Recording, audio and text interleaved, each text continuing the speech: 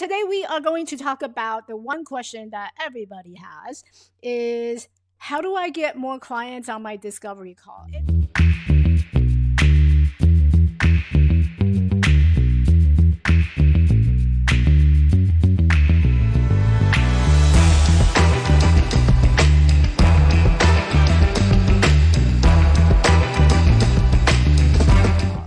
New to me, I'm Michelle, and I am a visibility marketing coach, and I help coaches like yourself who are badass queens who's building a full-time coaching business to get yourself out there, to get seen, get heard, and get paying clients. If you are here, chances are this is something that you've been wanting to know, and you probably have heard a lot of different strategies and marketing tactic that get your client to book a call with you. And you have probably tried these lead generation services and agency, or you might have gotten quite a few DM where they're advertising about how I can get you more leads and therefore booking more clients. Today, we are going to tackle this, and I'm going to kind of just go through this because I know a lot of you have this question about how do I get more clients to book on my discovery call.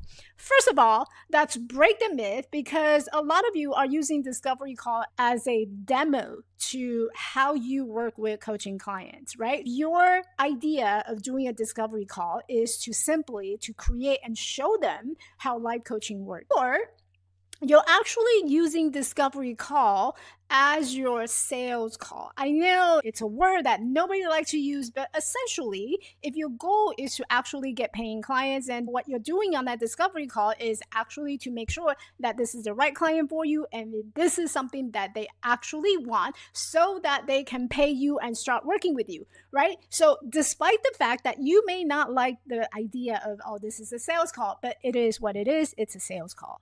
And so why don't you just call it as it is? It's a sales call, and that clear out a lot of confusion and your feeling about what I need to do in order to demonstrate the value that I can provide, right? So if you're going to do it as a sales call, you're going to offer them a coaching package at the end of the call, just call it as it is. It's a sales call. So knowing the difference between giving a coaching demo versus this is a sales call, then how you get people on your discovery call is going to be very intentional, right? So one of the questions that came through to me was that, what are some of the tips and tricks of connecting better with your clients in the beginning of that first call? Well, if you have to build trust, if you have to get people to like you, if you have to build that relationship in the beginning of the first call, then you're doing it wrong, my friend.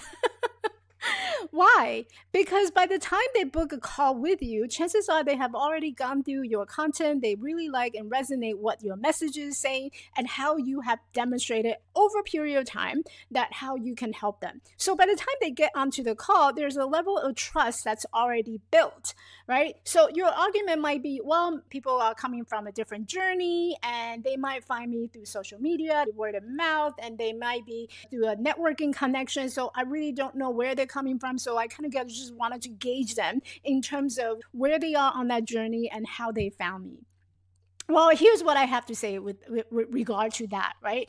How people find you is almost irrelevant on your discovery call. They found you, period. And so the fact that they're willing enough to book that first call, it's a level of commitment. They understand that you have something that they want. And if they saw the value and they're committed to actually want to work with you, then they're going to take that commitment and take it a step further, and they're going to book that call. If you have to get to convince them to actually, I am your go-to person and I am the one who has that solution for you, if you have to do that on a call, then that means you're not doing a great job in your marketing messaging. It means that you're not doing a great job in marketing yourself as a coach.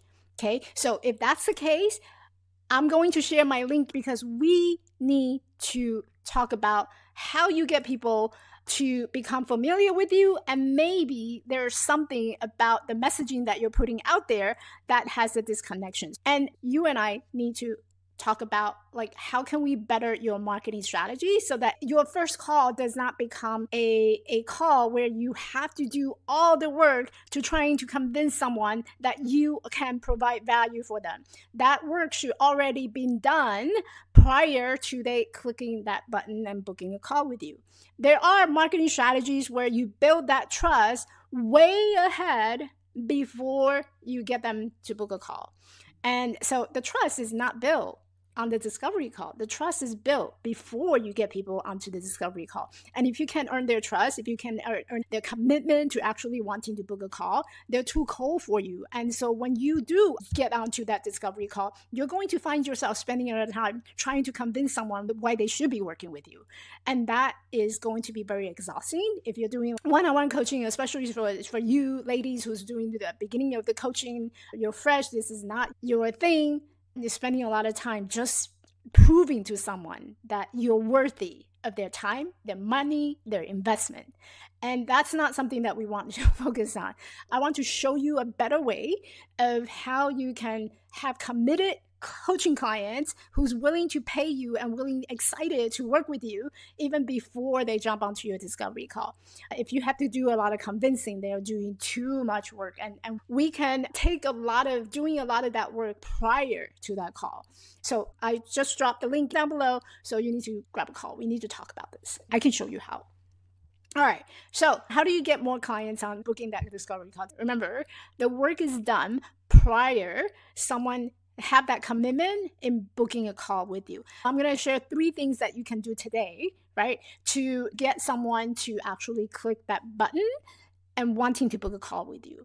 One is you definitely want to be more visible on social, right? If you're planning to leverage your social presence or social media as your channel where people are getting to know you or discovering you, so you definitely want to be more visible. It means that you're posting regularly, right? And consistently in terms of like, when can I expect to hear from you? So if you're following me, I post every single day, right? You will see me a lot of time on Facebook.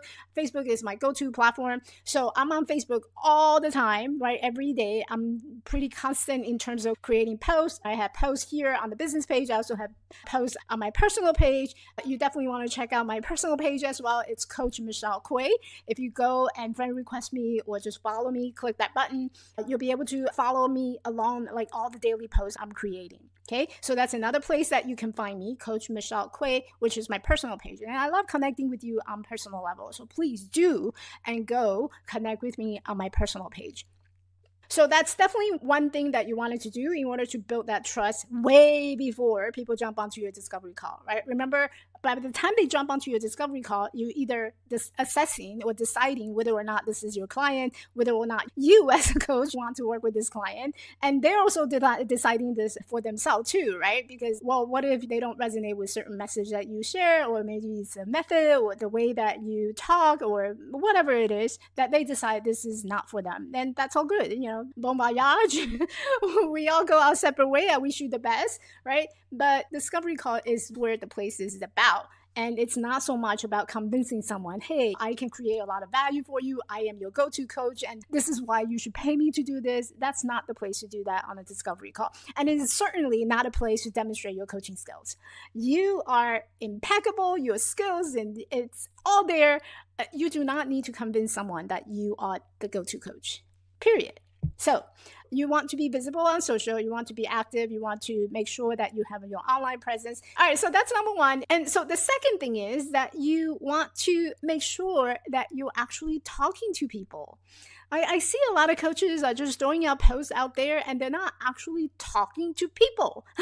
I mean, you have a people business and you need to start talking to people. And I don't mean that every time you talk, it's all about business, right? People have a life and people have interests. So you want to be able to like act human. And I think this is a lot of coaches and even just business owners in general. People forget that they're people before they have a business. And so once they have a business, it's like suddenly this idea of I am a person that got thrown out of the window and they have no clue of how to engage and how to talk to people.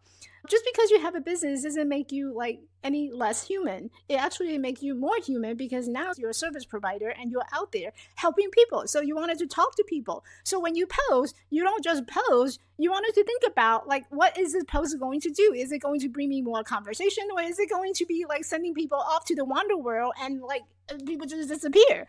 So definitely talk to your people. Okay, that's my tip number 2. Now, tip number 3, if you want to get more clients to book a discovery call with you, then you wanted to make sure that you are comfortable, okay, in selling.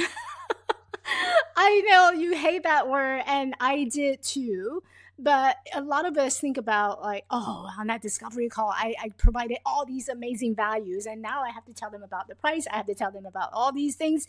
Well, you have a business too. You have to survive. You have bills to pay. And there's nothing wrong in bringing up the price when you have already earned their trust. They trust you enough to actually click that button and book a discovery call with you. So then you earn the right to actually share your pricing and talk about what you do as a coach and how you can be able to help them. So all this is going to help you to actually get the paying clients. Okay. So how do you get more clients onto your discovery call? Number 1, you need to start way early before they even book a call with you. Okay? Before you even think about, I'm going to ask a commitment and get someone to book a call with me, ask yourself, what have you done so far in order to earn their trust so that they can commit to booking a call? Right? If you have not done that homework before, then we need to work on that. And there's a link down below. Definitely grab a spot on my calendar. We need to talk about your strategy because something is not working, okay? And so they're hesitating to book that call.